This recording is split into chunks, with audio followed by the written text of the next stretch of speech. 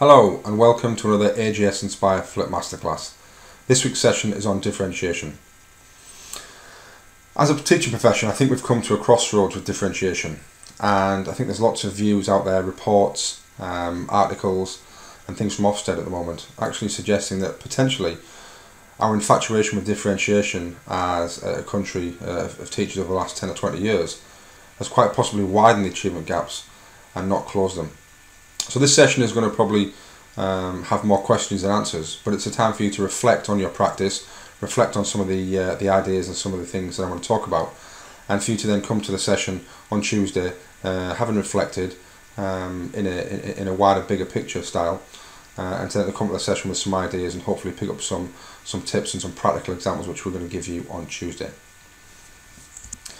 So the main theory that I want to float today is actually about teaching to the top. And I think for too long, not just in our school, but like I said, as a teaching body over the last 10 to 20 years in the UK, we have been told to differentiate all of our lessons to all of our different students, groups of students, especially in mixed ability classes. And quite often what that has done, like I said to start with, because we have in some cases probably dumbed some of the content down, whether in lessons or as schemes of learning and pathways, we've actually made a lot of that work easier for those lower ability students. And an interesting kind of concept with that is, well, has that now started to widen the achievement gaps? If we're giving our lower ability students easier work or easier topics to do, or not stretching them, or not giving them the harder parts of the topic or the examination syllabus as our more stable students, then are we actually putting limitations on their boundaries? And something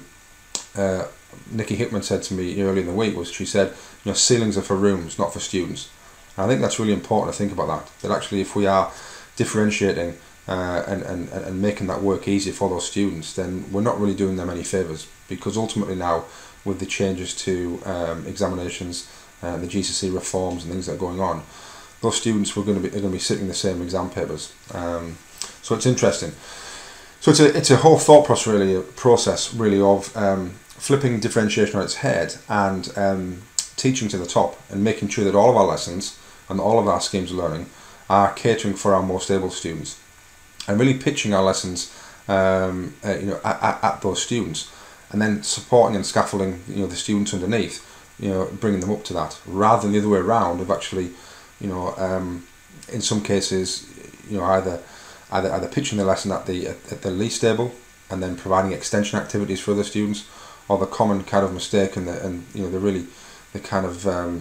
common mistake a lot of people make with differentiation is just going right down the middle and thinking, well, I'll pitch the lesson to our middle ability students, and then I'll either extend for the higher ability, or I will scaffold for the lower ability, and really we're then not kind of doing much for anyone, and it just kind of sits in the middle. We need to make sure then that we've talked about this for a long time in the school over the last few weeks and months about challenge. And I think that's really important, and when we read the new Key Stage 3 Wasted Years document from Ofsted, it talks about challenge, and especially challenge for Key Stage 3 students, and that actually in a lot of schools year 7, 8 and 9 are wasted years because the work's too easy, students have done it before at Key Stage 2. And I think realistically then we need to think about our differentiation, and I want you to think about, well, what does your differentiation do? Does it cater for your more stable students, or are you just providing extension activities? Are you extending from the bottom upwards? Because think about it from a more stable and talented student's point of view in your class. Is it engaging? Is it really challenging if they're just given extension tasks when they finish the normal work all the time, or asked to kind of finish something else off, or can you help the person next to you? Really we should be making it very, very challenging for those students,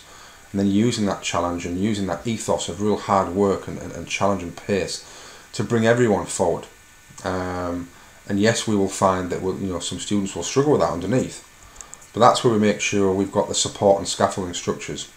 and those are the differentiation strategies we're going to be looking at, about how we can use different resources, different methods of support, different strategies to support those students so they can access that work, so they are able to lift any ceilings off their own achievement, and really reaching for the stars for those students. Because I think that sometimes, because students have certain targets or in certain pathways or in certain groups,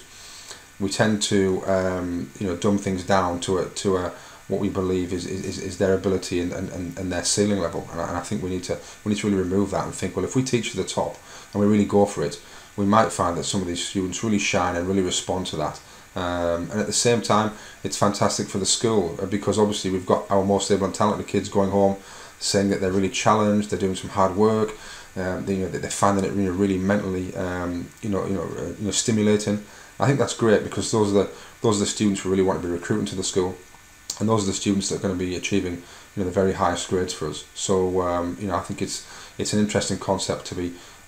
thinking about as we move forward. Okay, what I'd like to do then before Tuesday's session is to think about what I've said, to take some time to reflect on your own practice, either be it in your classroom or your faculty, or as a whole as a school. Think about the idea of teaching to the top, and this is not saying that we're going to throw differentiation out of the classroom completely. That's not what this is about. It's about just looking at differentiation and thinking, well, what would I want differentiation to be in my class? And actually, are the differentiation strategies that I've been employing for the last few years, are they actually widening the achievement gap from the lower able to the more stable in my classroom, or are they actually serving to narrow those gaps?